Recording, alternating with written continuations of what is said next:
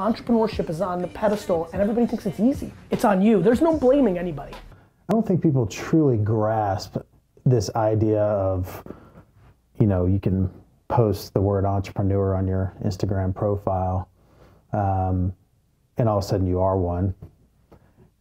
But I don't think people really grasp the responsibility and the difficulty, and just as the title lonely at the top, the real side of it.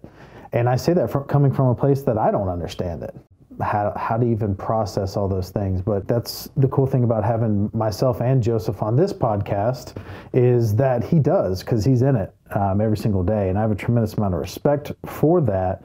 And I don't know if it's something that I could handle, quite frankly. I don't think everyone's born and equipped to be able to do that.